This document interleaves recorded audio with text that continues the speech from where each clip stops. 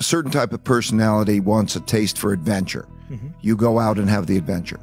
And then there are the ups and downs, and then you crash. You will have a failure. If you're adventurous and you're pushing the limits, you will have a failure. And that failure can be a transformative experience. I have an expression that pain plus reflection equals progress.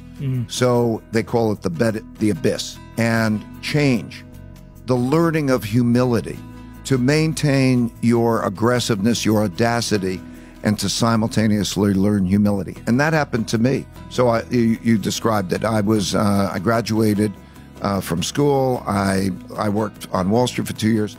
I got fired from my job. And 2 years later, I'm running my little company. Something like 7, 8 years after that, I made terrible mistakes in the markets. I crashed and I lost everything. And I was so broke that I had to borrow $4,000 from my dad to help pay for my family expenses. And it was publicly because I was on Wall Street Week and I made all those mistakes.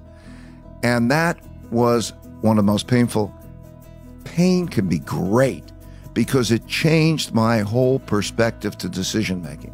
As I'm saying, it gave me the humility I needed to operate with my audacity. In other words, to simultaneously be bold and aggressive, and also to know that I could be careful.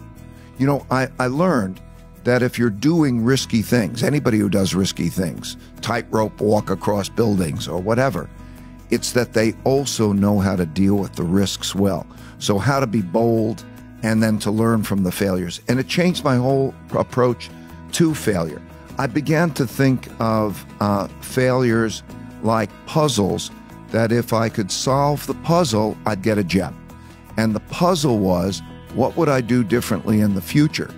And the gem I would get would be a principle of how I would deal with the future differently. So understanding that if you press the limits, you're going to fail, and it's okay. And life is a long journey. Failure has a tone to it that it sounds like it's an end.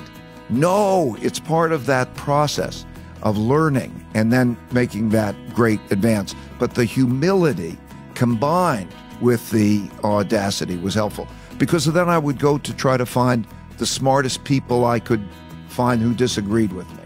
That independent thinking. And I would also know how to deal with my risks better.